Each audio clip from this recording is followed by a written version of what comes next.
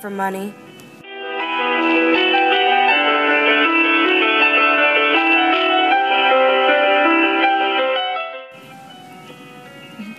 Based on a true story, a series of people who are connected through counterfeit money.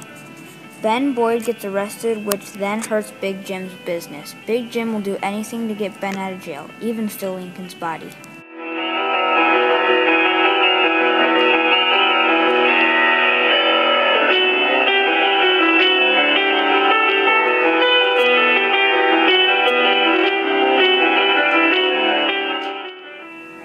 I would not want to risk it all because I have a life and I would not just want to go to jail just to try and get someone out of jail.